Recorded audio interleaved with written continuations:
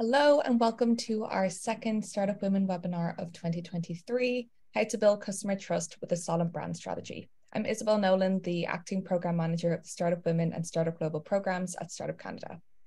To begin, I would like to acknowledge that the land on which I am on today is located on the unceded and traditional territories of the Musqueam, Squamish and Tsleil-Waututh nations. We also acknowledge with respect the diverse histories and cultures of all Indigenous peoples. I encourage you to take a moment to acknowledge the traditional territory that you're residing on today. So you're very welcome to today's webinar. I welcome you all to connect with each other in the chat. Make sure you're sending your messages to everyone in the room. Zoom defaults it to only send to the hosts and the panelists, so just make sure that you're speaking to everyone. Today's session is being recorded and will be added to our YouTube channel and our Facebook page afterwards as a living resource. So a little bit about Startup Canada, if you're not familiar with us, we're a national nonprofit that's the gateway to Canada's entrepreneurial ecosystem. We're here to connect entrepreneurs with the support, community and tools that they need to build a successful business in Canada. Since launching in 2012, Startup Canada has grown to support more than 130,000 entrepreneurs annually and an ever-growing community of ecosystem partners from coast to coast to coast.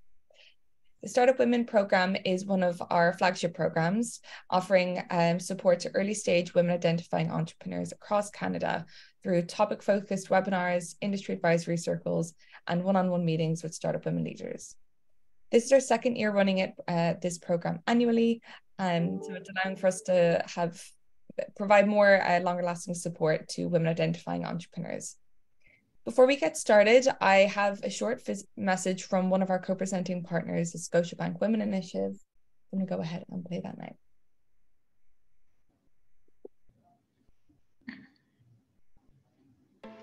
The Scotiabank Women Initiative is dedicated to your success on your terms. I'm shaping our industry's vision for the future. I can expand my business without borrowing from my family. I know I can face anything, thanks to my network. I'm ready for my next chapter. I'm inspiring future leaders. I'm making sure my family's future is secure. Define your success, and we'll help you achieve it. With unbiased access to capital and tailored solutions, bespoke specialized education, and holistic advisory services and mentorship. Join our community of women today, the Scotiabank Women Initiative.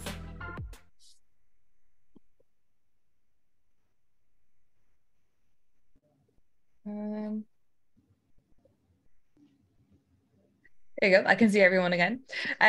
Also like to thank our other co-presenting partners, UPS, our program partners, EDC and Mastercard, and our community of ecosystem partners, including BDC, North Forge, Invest Ottawa, WEKH, the Shepreneur Project, Northumberland Community Futures Development Corporation, and WEKH.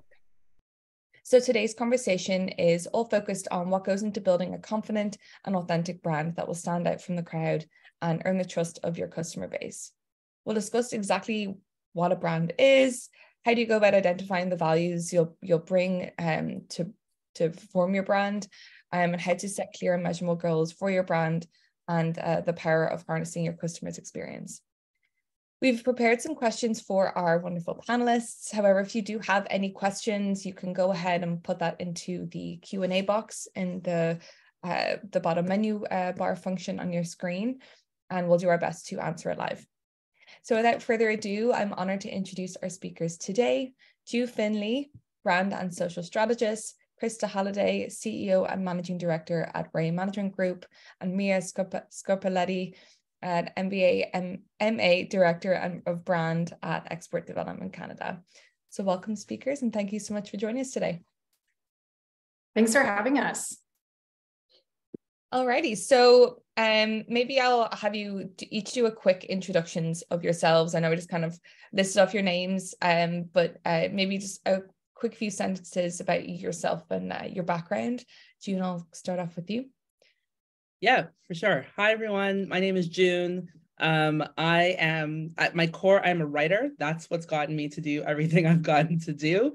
But I have used that to parlay that into a social media marketing career, a content marketing career, freelance writing. And currently I also teach at George Brown. I actually teach brand strategy. So this is quite perfect for this, for this session. And I also am the director of marketing at Lollyware, which is a biotech company based in the US. But I still love consulting and helping out small business owners, especially if they're women. And so I started Little Kernel Communications about 5 years ago to do mostly content marketing and help people out with that, because it's still the Wild West out there. So that is, I'm a multi-hyphenate, as they say. Really great TED Talk if you haven't heard of that one. But yes, that's me in a nutshell. Multi-hyphenated, I love that. Maria, over to you. So hi, everyone. My name is Maria Scopelliti. I am, as Isabel said, the Director of Brand at Export Development Canada. So Export Development Canada helps Canadian companies to enter new markets and reduce the financial risk when doing so that they can grow their business and achieve impact in global markets. And one of our big pillars here at EDC is inclusive trade. So I've had the opportunity to support the inclusive trade team in their marketing and communications efforts. And a little bit about me, my background is in marketing and communications. I've done work on both sides, content strategy, social media. I previously worked at the University of Ottawa in education and had an opportunity to work also abroad in Europe. So lots of good things to bring to the table, and really excited to meet with everybody today and to connect with the rest of the panel. Thank you, Maria. And Krista. Hi, I'm Krista Halliday, CEO of Ray Management Group. My expertise is in sales, marketing, and branding. I've been doing this for 15 plus years, primarily across the mass retail market in Canada and in the US. I am also a small business owner with a preschool licensed for 50 children and a small women's boutique. So I understand brands at a mass strategy level, as well as at startups and small businesses. Wonderful. Thank you for introducing yourselves. And yeah, we're delighted to have you joining and sharing all of your wealth of knowledge and expertise with our attendees today. So I'd love to start off really by defining what a brand is, and what are some of the misconceptions that people hold about what a brand is or is not. June, can I go to you first to kick us off with that? Yeah, for sure. So from my personal point of view, it is what makes you different, what makes you stand out. But in my brand strategy class, I actually came across one of my favorite definitions of what a brand is. It's from Marty Neumeier, who has a really great book. And it's called ZAG. I would highly recommend that if you want to talk about brands. It's really, really good. It's very easy to read, like a lot of marketing books are, which is great. But his definition of a brand is what a customer's gut feeling is about a product, service, or company. It's not necessarily what you put out in the world, but it's ultimately just as much what other people perceive it as, because that's what makes the brands grow or deflate, depending on how you look at it. So I like those would be my two simple definitions of what a brand is. Love that. Thank you. And yeah, sorry, ZAG was the name of the book. We'll check yes, it up. I'll put it in the chat. Oh, amazing. Thank you. Maria, how about yourself? Well, how would you define what a brand is or is not even? So, I mean, I love Marty Neumeier as well, but I mean, I think just to add to that definition, if you think of any interaction that you have with a company, like whether it's small or big, it's the sum of all of those interactions that defines the brand. So if you think of a retail store, it's in the story of their founders, where they source their apparel that they feature, what their stance is on ESG, how they interact with their communities, how helpful their employees are, and what their storefront looks like. And then you go to their digital customer experience, and every single touch point helps to define who they are and the perceptions that the customers have. So what they're giving off and, like what people are taking away from that experience and how they will be perceived. Oh, I love that. Yeah. Thank you. Krista, anything to add to that? For sure. I think we're all saying the same thing. And June, I love that book as well. And I'm going to layer on with a quote from Seth Godin, who's actually, the quote is the introduction to our website on Ray Management. And it really, I think, summarizes what we're all saying here. And a brand is a set of expectations, memories, stories, relationships that together account for a customer's decision to choose one product or service over another. And I also want to say what a brand isn't. It's not a logo. It's not a tagline. It's not your colors. It's really a lifestyle and tapping into a certain demographic or your customer's lifestyle so that they choose you. Love that. Thank you. Yeah, some great lessons there. Yeah, it's definitely, it's from the sounds of it there, like the perception of that your customer base or have of you, really. And we'll go into a little bit about setting those expectations and perceptions a little bit. So if we go back into, for these early stage entrepreneurs that are in the room today, what would you recommend as a step one for an entrepreneur who feels maybe their brand is underdeveloped or unclear? Krista, maybe I'll hand it back to you. For sure. I think the most important thing, whether you're at the infancy of brand conception or you're well on your way, you need to always check back with your why. Why are you creating this brand, this product, this service, this company? And following that, you should have a clear expectation of values. And the values shouldn't be a long list. They should be a handful of values. So connect with your why, connect back with your values, and those should be your guiding light. And it usually helps solve or answer any problem you can face at whatever stage you're in with your brand. Love that. Yeah, I always have entrepreneurs go back to their why as well. Even when I'm organizing our programs at the beginning or the end of the year, I go back to our missions and our values at Startup Canada and kind of help that navigate or set the path for our programs and how can we best support the entrepreneurs. So it's very important to go back to that why. June, how about yourself? Any step one that you'd recommend for entrepreneurs? Yeah, I actually have the same answer as Krista. Start with your why. Why are you doing this at all? In fact, it's when I consult people, it's like, that's one of my first questions is, why should people care about what you're doing? It's kind of, some people take it but you have to realize that, right? This is a business at the end of the day, and it'll save you a lot of heartache and maybe even money if you can figure that out. It saves you so much time and heartache to do that. But also, I like to think about what would, and then other than starting with your why is, why would people tell a friend about what you do? Because the best marketing is still word of mouth. It leads to everything else. It will lead someone to go on social, to go to a website, to tell another friend. Like, word of mouth marketing is still one of the best organic marketing tactics. But getting people energized about something is really having something about you, or something mostly about you, because really that's what it is. It's really about you. And then secondly, what you do is what will energize someone to be like, oh my gosh, I just found the perfect accountant. I saw someone was a cake decorator. I saw a great writer. There's tons of freelance, as a freelance writer, there's tons of us out there, especially now that the majority is flooded with now that the staff writers are being fired. Like, there's a whole bunch of freelance writers out there. What makes you different? What makes something about what you're writing or your perspective different?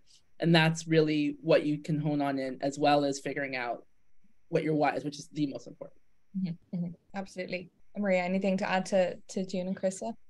Yeah, maybe I can build off like the finding your why is by like defining that as well. Like, how can you simply define that why so that people can easily tell other people about the unique role that you can play in their lives? So what makes your product or your service unique, and how can you improve their situation and is there a driving force or a trend in the market that can support you in telling your story? And, you think about someone like the apps that come out, and there's, dozens and dozens of them that are coming out every day. But I remember like when Blinkist came out, it was that app that summarizes like full length books in 15 minutes. And like, they just had a good story. Like rationally, I don't have the time to read full books. I just want the basic idea from them. And you want to be the most intelligent person in the room. And that's what they're selling as a value proposition. It's an emotional benefit of like, feeling smart or feeling cultured. And then the driving force or the trend behind it is that people are busy, but there's always a desire to learn more and to gain a competitive edge. So you're playing into all of these different factors. So how can you define what you're doing so that you can carve out that place for yourself and connect it to your why? Yeah. So definitely hearing, like, go back to your why if you're stuck or feel like your brand isn't quite there yet. Clearly defining what your why is and going from there. I wanted to add one thing to this, and this is something that I've learned most recently, because when I started my career, I feel that things have changed when you're brand building in a very drastic way. And something that I've taken on is a most viable product. And that can be around a service, a product, whatever that is. It doesn't need to be perfect. It just needs to be well-defined, and use that as your most viable product to get started and learn from it.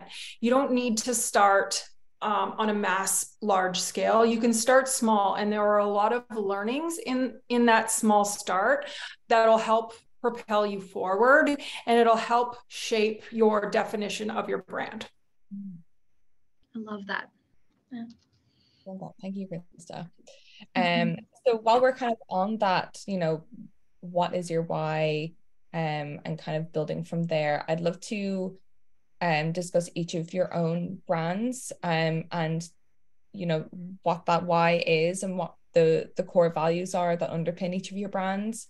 And how did you go about identifying these and establishing them during that process? June, can I go to you first? Sure. So I guess starting my business was a result of being, at that point, I had been in some form of marketing or social media or advertising for 10 years. And I've been in many industries, from nonprofit to law to startup to government. And I had seen a lot of different things on what was lacking, especially. Like, I'd worked mostly with corporate clients. Like, most of my career, I've been working with mostly corporate clients. But I was also finding that a lot of startups, not even like startups, just like small businesses, but which were mostly women, by the way, they're the ones reaching out for help. And knowing what I was doing for bigger corporations, they were like, hey, you must have some tips or tricks, whatever else. I'm like, you have no idea how simple it is. Like, everyone is just vibing out here. Even the biggest corporations you see, they're figuring it out too. And so my thing is just like a few things with, building my brand, and also just being relatable, being open to helping others, very simplicity, because social media is actually way more simple than most people think. It's just more consistency that is the hard thing than actual like establishing things. Curiosity. I'm very curious in general, like most strategists have to be. But I always have been, just as a child. I somehow managed to harness that into a business and a career. Accountability, because even like what Krista was saying, like with having a viable product, like you need to have an actual thing that people can believe in and invest in their time, whether it's time, money, whatever else. Because there's so many different tech companies, for example, that, Uber has never made a profit, even though it's a viable business, but it's never turned a profit. I always like to tell people that. People are like, what? Like, yeah, it's never turned a profit. But in general, a lot of tech companies will go off of vibes and potential, but not an actual product or an actual service that can be perfect. I mean, look what happened with Elizabeth Holmes, right? So you have to be able to have those types of things, a viable product that people can believe in, and also be accountable to it, to be explaining how it works, how you work, what your values are. People want to identify with you, but also being open to learning. I've always said either with bigger clients or smaller clients, as long as you're open to learning, I'll work with you. If you come in with a spirit of like, okay, I'm absolutely right. Like, you can be determined, because I want that. But if you're just like, if you're not willing to change or mold anything about what you're doing, then no one can help you, never mind me. So those are the things that I think I've just taken things from my career that I can, it's more like me giving free game to people. It's also why I love teaching and giving back, because I'm just like, I guess maybe it's a millennial term. It's like, yeah, we call it free game, basically like free advice of stuff that you can just share with people that will, doesn't cost you anything, but it really helps someone else up, right? Or you give a hand up, not a hand out. And I really believe in that just in my personal life. So I've managed to challenge that into my business, or even just any practice that I do, whether it's teaching or doing whatever else I'm doing. And just, I want to be able to help people out, but also being sustainable in that you help people help themselves, because that's one major thing I learned from nonprofits is that you give handouts, people aren't going to help themselves, or at least learn how to. You give a hand up, people are more willing to do that. And so I found that in general, it's more just like, you know, those are the things I have between taking the things that I didn't like about the various industries that I've worked in and then channeling into stuff that I want to help out in, or I'm interested in the project, or I'm interested in the person, I believe in their cause, or I just want to help them get started, then that's all it is. And most times it's the most simple things that are like, you had no idea how much you helped me. I was like, this is what I learned 10 years ago. If it helps you out and helps you make some money, that's okay with me too, you know? So, yeah. Love that. No, yeah, it really is all just about knowledge sharing, like sharing different perspectives with people. Like they may not have thought about something that way. So yeah, building off of that experience that you've had is, I'm sure it's super valuable. Maria, how about yourself with EDC? And then also maybe you can go into, you know, are there any things that you would recommend founders to take into consideration when they're defining their values and their principles? So yeah, for sure. I think like when I first started at EDC, like over 6 years ago, and we kind of did an audit of the brand at the time because there was a desire to do this brand refresh, because we didn't really have like a brand per se. It was like a lot of different campaigns in market, and things were a bit decentralized. So we were looking for that why. And when you spoke with employees and when you spoke with customers, like the thing that got employees out of their bed in the morning and come to work was the mandate of the organization. So we are the organization that helps Canadian businesses to grow beyond Canada's borders by reducing the risks that they face when they get out there. So obviously our people play a massive role in how we're doing this. So when we look at the things that we value most, like the first thing is the passion that the people have for our customers. So it's interesting because at the time, like a lot of employees, like we're not even really, like we weren't having conversations about values, and that came up when we did our brand audit. So we ended up building our brand positioning, our brand identity, and all of that. And it was really well embedded in our marketing, but not as well embedded in our culture. And then like we've gone on a journey over the past several years to connect the brand more closely to the culture so that it's really part of our DNA, and like what we're doing and how we show up every day for our customers is really important, because then you're bringing that into the customer experience. And, you know, as we said at the beginning of the call, the brand becomes about more than just the logo and the colors and the marketing campaigns. It really becomes about your values and the choices that you make. And then those choices that you make help to dictate your strategies. So the core values that we ended up landing on actually came after we did this brand refresh and our strategy for 2030. And the first one was passion for customers, and then integrity, inclusiveness, caring, and sustainability. And you know, we still have to acid test those values and make sure that we're living up to them every day and that we're making choices. So for a big organization, I think it's different because you're also facing, you know, the pressures from, you know, the like different industries and the public and everything like that. But that's what actually makes you level up and, you know, continue to adapt your brand. Because I really liked what Krista said about working in MVPs for like a small business that's developing your brand, but really every brand should be working in MVPs. It's not something that you define it and it's static, it stays there. It's something that has to continue to grow as your customers change and as market perceptions change and as the needs of your customers change. And I think like the challenge for us is to continue to grow with it while remaining true to who your brand is as an organization. Thank you. Tanya just put into the group, MVP is most viable product. It can also be used for minimal viable product as well, depending on the context. But just to clarify that for you. Maria, I really like that you brought in the company culture into the conversation as well, because I think that's really important as well. As you know, the brand isn't just about how you're being perceived from the outside looking in, but also from the inside as well of your company as well, and ensuring that everyone's in line with what your values and what your missions are. And I think you'll be able to build a far stronger brand when your employees are behind it as well, and they believe in it and they are true to that as well. So I really appreciated you bringing that in. I hadn't even really thought of it that way as well. And Krista, anything to add to that in terms of, you know, what are the core values that underpin your brand, and how did you go about identifying these when you were building out yours? For sure. I can start with Ray Management's why, and understand your why is actually our number one value. And so what Ray Management does as a company is we work with brands at every stage in the Canadian market, US market, European market, and we bring them into the Canadian market and work to sell them and market them to mass retailers. So the Walmarts, the Shoppers Drug Marts, the Costcos of the world.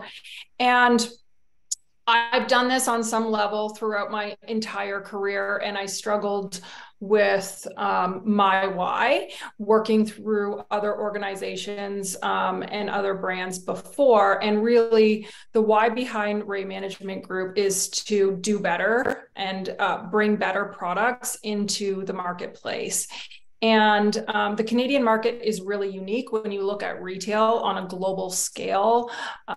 There's a lot of monopolies around brands. There's a lot of big companies that own shelves at retail who pay big dollars to be there. And to the consumer who doesn't live or breathe in that world, they don't know that. And so I struggled with that growing up in this world of brands. And so I wanted to bring better products and better brands to the market who really had strong values. And we have a very strict, I would say, profile that brands need to meet in order to work with us. And that's hard too, right? When you're a small business and you're just getting started, to say no to people and services and revenue is a really hard thing to do.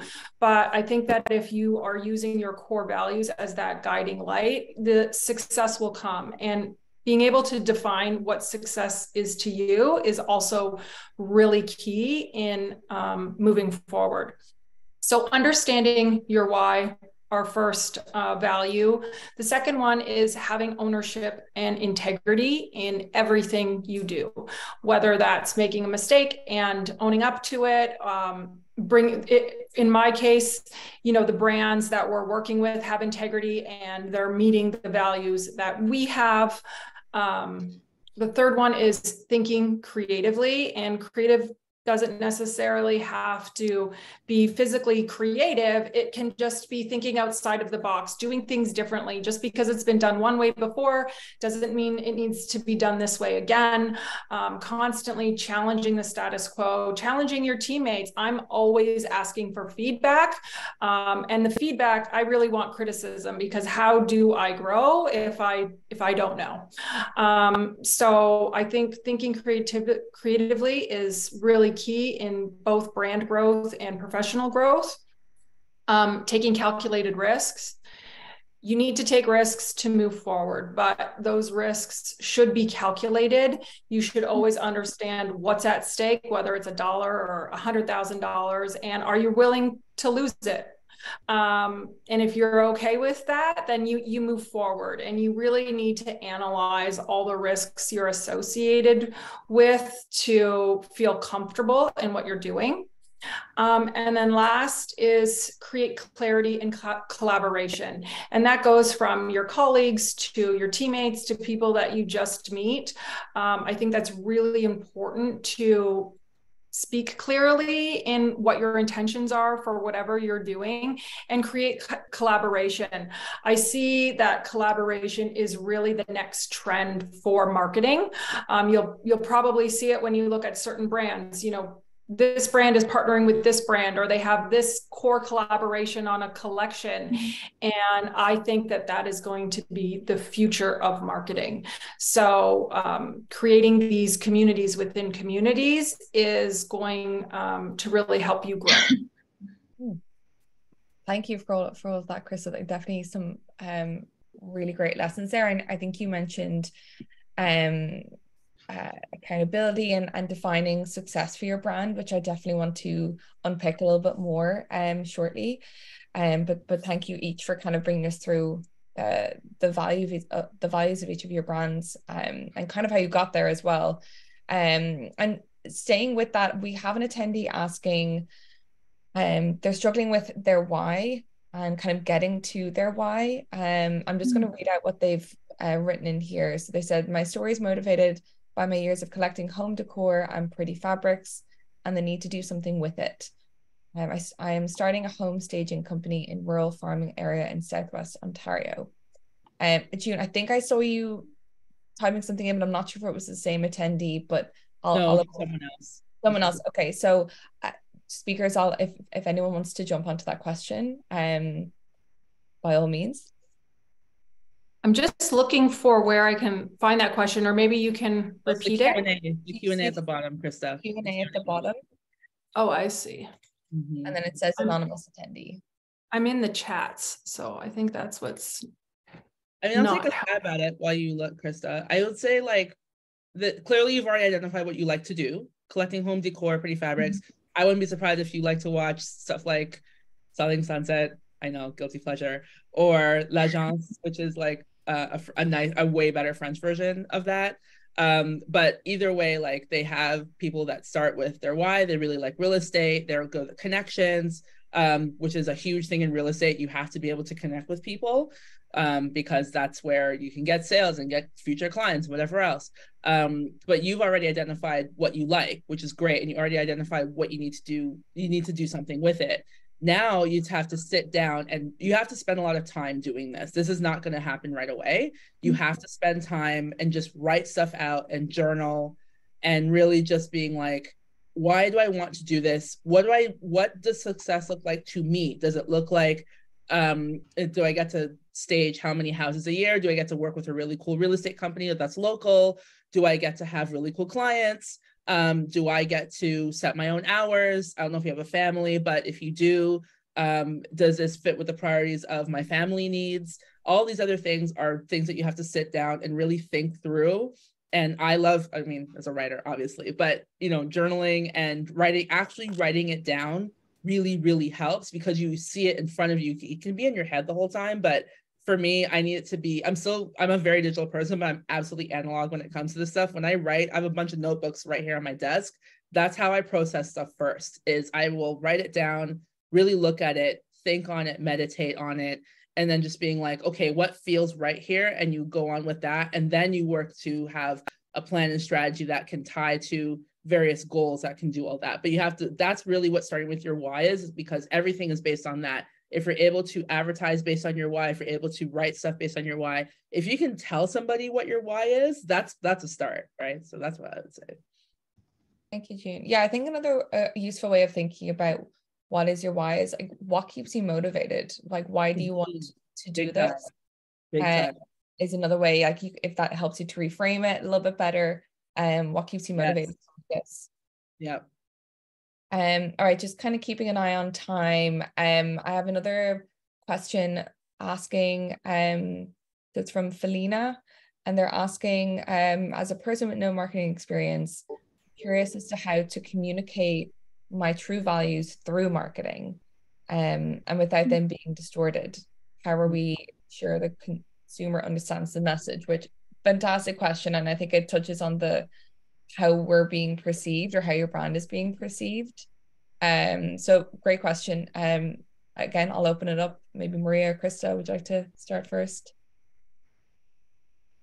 Sure, I can take a pass at it. I think what June said, and I loved it, and I added a bit of something about that in the chat, is really like drilling down on your narrative and writing and rewriting it and sharing it with people around you so that you're able to be very clear about it, I think is the first step before you do any type of marketing, so that those key messages are always coming across. And then maybe you're looking at having different types of key messages for different audiences that you might have. So different kinds of audience profiles, so that it doesn't get distorted, because sometimes I feel like the creativity can come after that. Like, people look at marketing and the first thing they think of, oh, I want it to be really creative and really exciting. But I think like making it simple and making it true to who you are is the most important thing. And that really comes from getting that story right first. And then once you have that story right, I really think that the next step is being able to say, okay, how can I talk about that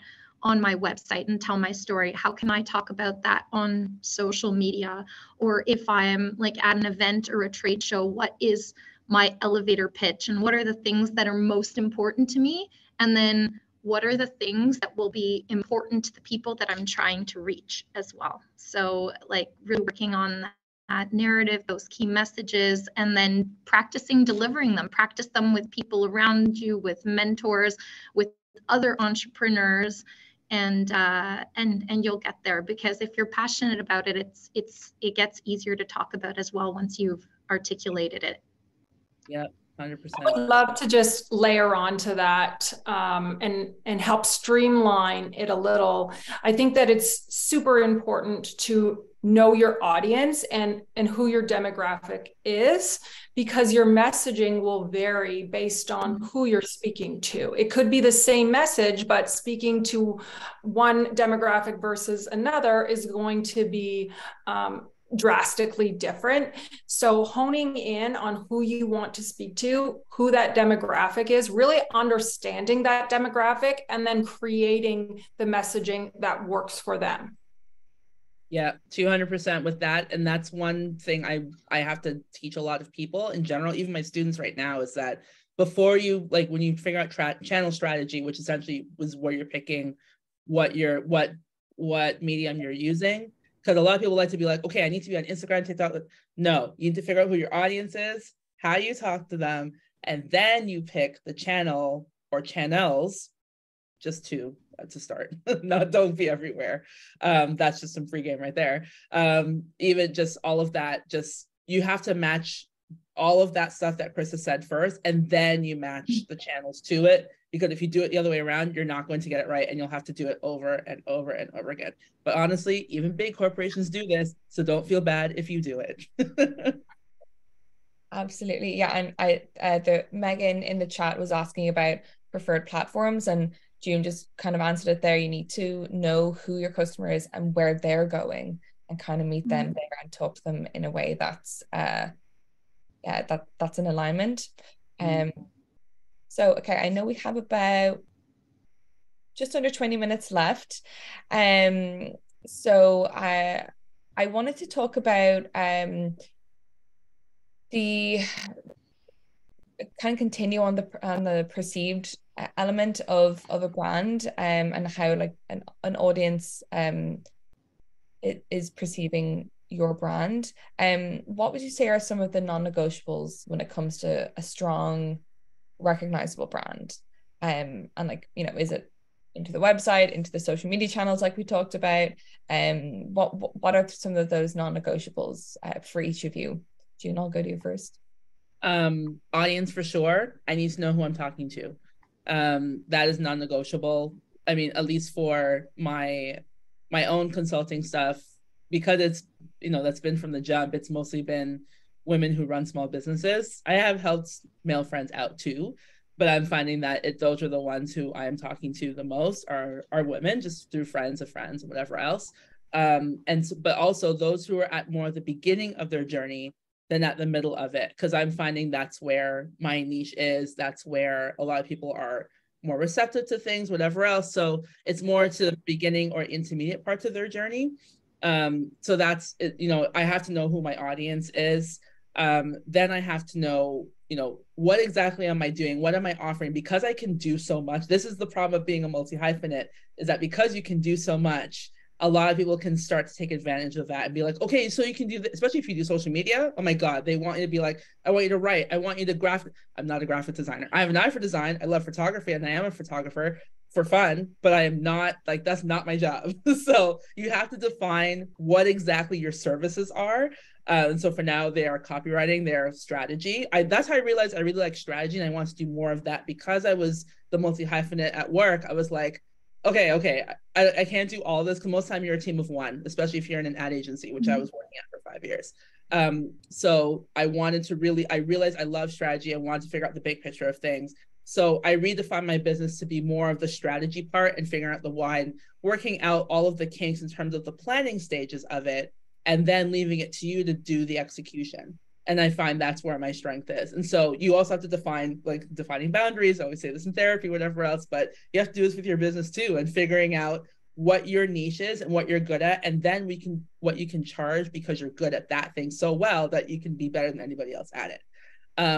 Then I would say for non-negotiable for a brand in general, is just, again, staying true to who you are, why you're doing what you're doing, and what makes you different from everybody else. As long as that's a non-negotiable, you have to stay true to that, because honestly, everything else can change. You can change your website, you can change your social media backgrounds, you can change. I have a Substack that I use to periodically write thoughts about various things. You can stop doing that or start it, whatever else. All of that can change, but what can't change is the core of what your business is, who you're serving, why you're doing it, what your services are. Even how much you charge should change at the time. I mean, we're in inflation right now, so every freelancer's upping their prices, as they should. But in general, what does not change is what you offer, unless you have a skill set you want to change, whatever else. But all this starts with the why. You can't negotiate on that, because everything else can change. Brand colors, photography, all of that. People will roll with that. It's fine. People have the attention spans of gnats. Nobody remembers what was posted 2 weeks ago on Instagram. Certainly not on TikTok. I don't remember that, and I'm on it every day. So it's just what can't change is why you started in the first place. Thank you, June. And Maria and Krista, any other non-negotiables for you that go into a recognizable, strong brand? Krista, maybe I'll go to you first. Yeah, I mean, the only other thing I would add, because I think June had covered everything so well, is some sort of partnership or connection to something that that's important to you and your organization. To me, that's a non-negotiable. So some sort of give back platform, because it's like a currency, right? You need to give and take. And that's the energy in any business and in any major brand, is to give back to whatever it is that is important to your company. And it should align back to your why, and it should align back to your values. Thank you, Krista. Yeah, Maria, anything further to add? I mean, they both said it extremely well, but I think the common thread, in all of the discussion that we've been having around brand is your core value proposition, your core offering, and making sure that it's crystal clear and expressed through everything you're doing, and then connecting it back to your values, because the choices, for example, of groups that you want to partner with or support are going to be based on your offering and your values. So it's just making sure that those are crystal clear. I think it's just table stakes, right? Awesome. Thank you. So yeah, with the time that we have left, I'd love to talk a little bit about once you've kind of built your brand out a little bit, now you want to sort of set more clear, measurable goals on defining, if the brand is successful in some way. So I for each of our speakers, how do you each define success for your brand, and what are some key metrics or indicators that you use to measure the progress towards your goals? Maria, maybe I can go to you first. So, I mean, for us, there's a lot of indicators because it is a large organization. So we do have a brand health index, which a lot of smaller companies would never have, but it's like basically a summary of 5 different indicators that show how well our brand is doing year to year. But if you look at a smaller organization, you would look at how your campaigns are doing in market. So your metrics on your website, how your campaigns are performing, how you're doing on social media, and then are these translating into business? Are they helping you to generate leads? Are they helping you to build relationships? And then what's working the most? And maybe you dial those things up versus things that, might be helping you out, but are not actually leading to tangible business leads.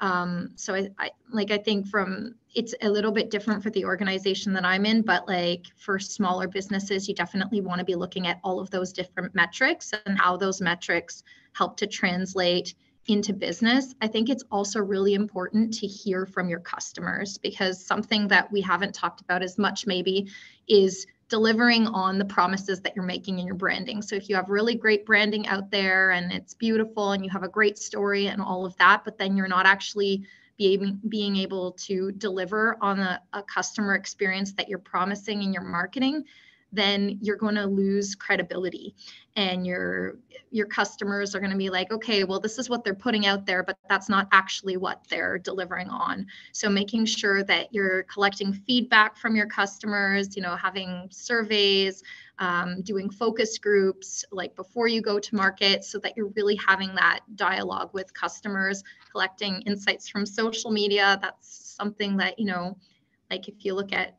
couple decades ago, you couldn't get that kind of instantaneous feedback. And although some of it now is not always positive, there's spam and all of that, but within that, there's also some good, and it's leveraging those channels to collect the good. So yeah. Well done. Thank you, Maria. Krista, how are you defining and then measuring success? So for me, in our business and what we do, understanding your why helps to define the success of the brand. So for us, we want to do better. We want to bring better products. We want to be attached to brands that have strong core values that align with ours. So from a measuring perspective, are we doing those things? Are we bringing better brands to the shelf? The answer is pretty straightforward. Yes. And then how do we help those brands continue to grow?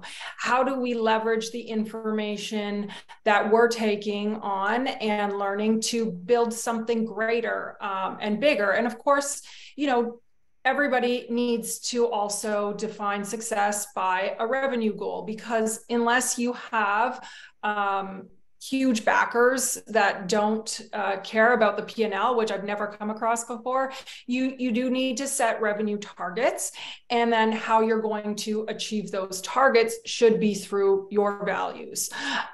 Because at the end of the day, you need to support growth through revenue.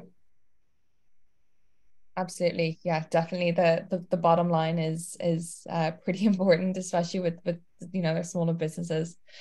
June, how are you defining and through the brands? It depends on which role I'm doing. So if I'm doing my own business, if I'm working with an individual or a pair or whatever else, have I achieved what they've asked me to? Or have I advised them on what they think they want, but based on talking through them and listening to them, and really being like, what is actually happening here, and being able to deliver that information and whatever else, that plan to be able to help them succeed. Is everyone satisfied? And not necessarily is everyone happy, because sometimes you got to give some people some hard truths. That's unfortunate. Even I've done it to CEOs and I've done it to small business owners. most people understand. They may not be happy at first, but they understand eventually. But for me, I'm like, was I able to help? Was I able to get them to get their goals, their revenue goals, their KPIs, their social media goals, whatever else? Was I able to do that? When I teach, obviously, did my students pass? But not just that, because my students are like, I'm at the School of Design at George Brown, and it's a newer program. It's only been around for 5 or 6 years.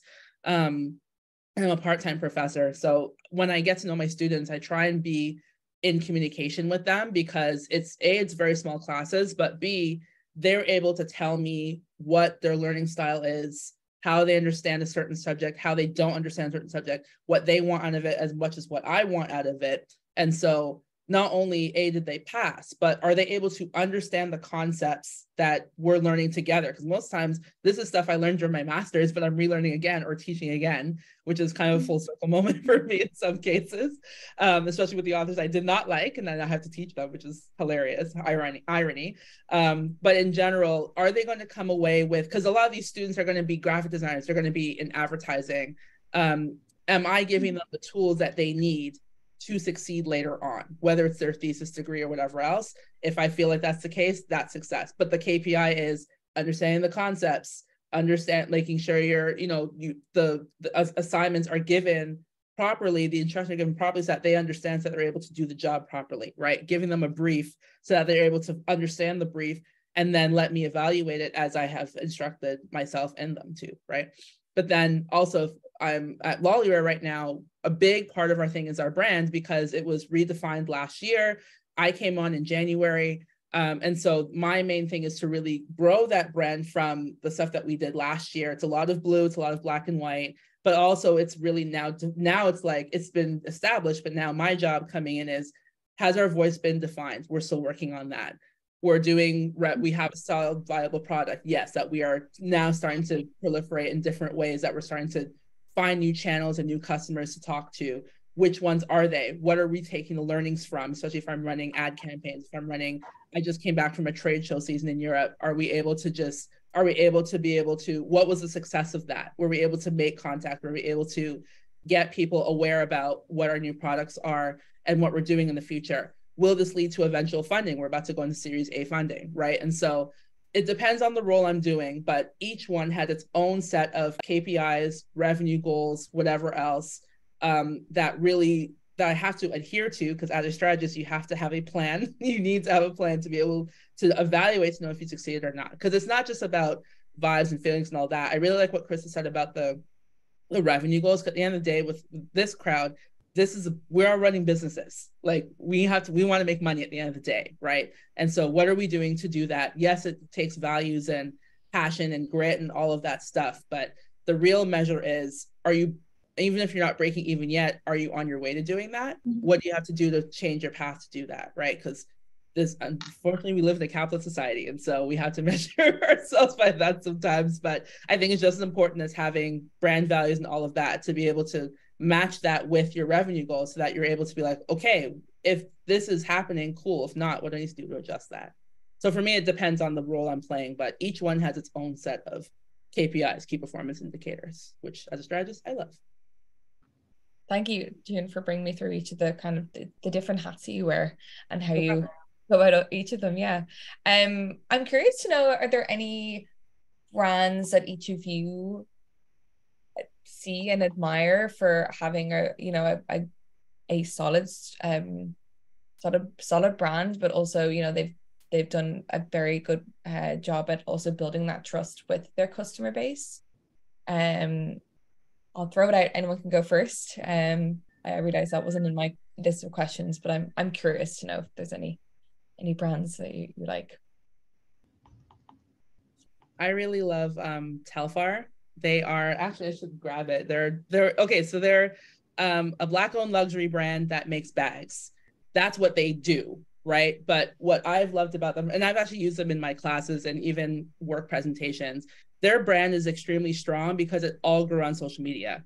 They only have a website to do video, which is user-generated. It's all user-generated content. They barely make their own content. And almost everything they do is user-generated content or UGC.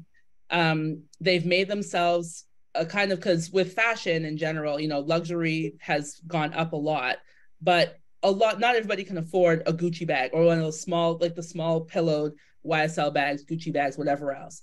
This is not necessarily something you can get at Winners or Marshalls, but it's in between in that it is a status symbol and that you're supporting a Black-owned business if you have it, but also that you're culturally sound, because if you have one, you're like, oh, I see the Telfar. Like even when if I have mine, I'm going to class. If I stop at a coffee shop, it's like, oh yeah, I see the Telfar, girl. I see what you're doing. And it's like, oh my God, they see it too. It's like a huge club that you're a part of. And so they're very, very good at honing that brand, and that like it's a community. I love their tagline too. It's called "Not for You, for Everyone," which is so funny and actually ironic too, because it's luxury and these bags are a couple $100 US, and they drop and they create exclusivity because they drop 2 times a week, every week, but they're gone within 30 minutes. If you don't get it, you got to wait for the next color, whatever the drop, which can be months in some cases. And so between the exclusivity, the exclusive deals and all this stuff you can find on Instagram. They're mostly on Instagram. They are not anywhere on TikTok. They're not anywhere else. And for the most part, they were only on Instagram for a really long time. And then they don't advertise. Like they advertise through word of mouth. That's been their thing through the whole time. So they have a viable product and service that people want, that people can identify with. They feel like they're part of something bigger. And the product that they have is a status symbol. Yes, they make clothes, but it's still the bag that everybody wants. It's called a Telfar. I'll drop it in the chat. I managed to have 2 of them now, and I'm like, I feel special, because even though, like, if you can make a jaded marketer feel like she's part of something, that's pretty good. So, but in general, their strategy is excellent, and it has been for many years, to the point where even in real life at New York Fashion Week, because that's where they're based in New York, they have all colors of the rainbow in their collection. There is a store in Brooklyn called Rainbow. I've been there. My family lives in Brooklyn. I've been there for years. It's kind of like a really cultural icon of shopping centers. And so because Telfar has a rainbow selection of bags, and because of the Rainbow store, during New York Fashion Week, they had a sale of, you could get any bag and as many as you wanted, which never happens, right? And so it was the biggest event outside of New York Fashion Week. They made a bigger splash than most of the shows at Fashion Week made. And all they did was say, hey, show up here at this time. That's how culturally amazing they are and how tapped into people they are. So I love them as a brand in general, but also just I've studied their marketing, especially social, for years, and it's been fantastic. They're really tapped into things and really respond to it. And of course, it blew up even more once Beyonce got a bag. And once she got one, you weren't able to get one for like 6 months. Amazing. I just looked it up and I recognized the bag, but I've seen it in so many places that I didn't make the connection. So yeah. Maria, how about yourself? A brand that you admire? Yeah, I'm going to go with a small local brand that I really love. It's this shop in the center town of our city of Ottawa. I'm located in Ottawa, and it's called Vincent, and it's the shop that was opened by 2 sisters, and they are all about like carefully curated collections, and they travel across Canada and the US, and they find like small companies that they want to source their clothing from, and they have such a lovely story. And as part of their brand, they're encouraging people to come into the store and to choose creativity over consumption, in the sense of like not to buy like lots in quantity, but rather to choose quality over quantity. So they have really good quality garments and everything.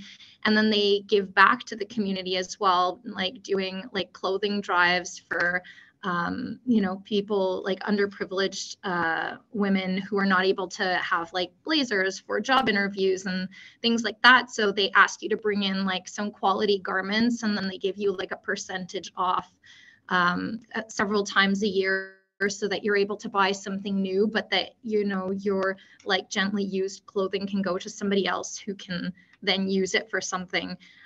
So they really are a part of the community. They have like a beautiful store, and the store really just reflects who they are. They have a virtual storefront as well. Like they have like a digital presence, but they really focus on like being in the store. And then when they can't be in the store, they sell on their website, but like it's smaller. It's not as they don't sell outside of the city and everything like that. But I just really admire like how they've always stayed true to themselves. Anything that they do outside of their core business is like always on brand, and they're just lovely people to deal with as well. Like the customer service is amazing. So amazing, thank you. And I love a brand that does that.